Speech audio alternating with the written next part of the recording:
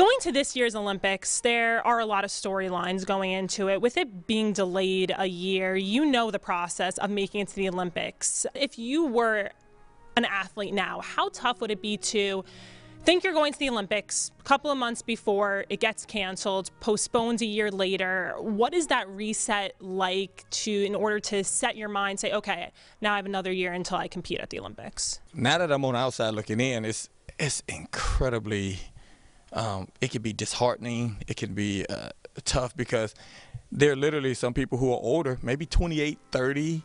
This is their last shot, and they don't have another year to hang on. Someone who's younger who needed another year, now they have the advantage, but you're not going to make it if you're not mentally tough. It doesn't matter what the obstacle is. Back in the day, it didn't matter what it was. You find a way to get over it. And if you're going to be an Olympian, that's what they do. And so, yeah, whatever obstacle they think, having your hopes and then disappointed, you got to get over it, move to the next step. Everybody has the same obstacle. So you can't really use that as an excuse when everybody else is facing the same circumstances. And so while it's incredibly difficult, disheartening, disappointing, if that's your goal, doesn't matter. Do what you need to do. Make your adjustments and get in there and go out there and be an Olympian.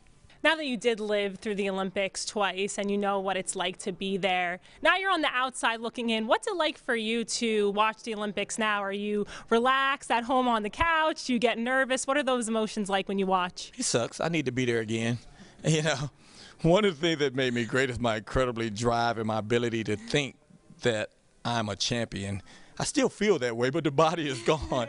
So when you're watching, you just think, man, I could have did that, and you still think you can do that, but wisdom says don't try it. So it's hard watching those events because you want to be there, you want to compete. And I never won a gold medal. I had a lot of success, but the goal wasn't to be second or third. The goal was to win. So you're watching and thinking, man, I should have won.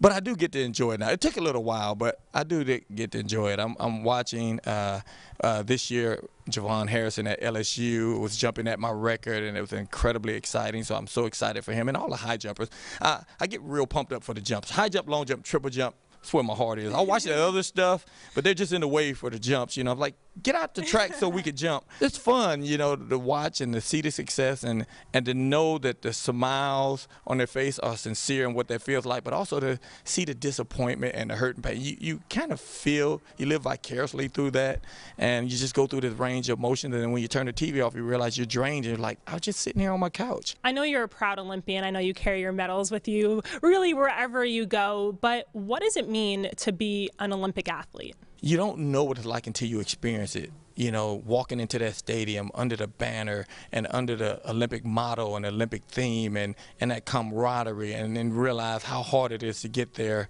Incredibly proud, excited, disappointed still a little. That doesn't go away.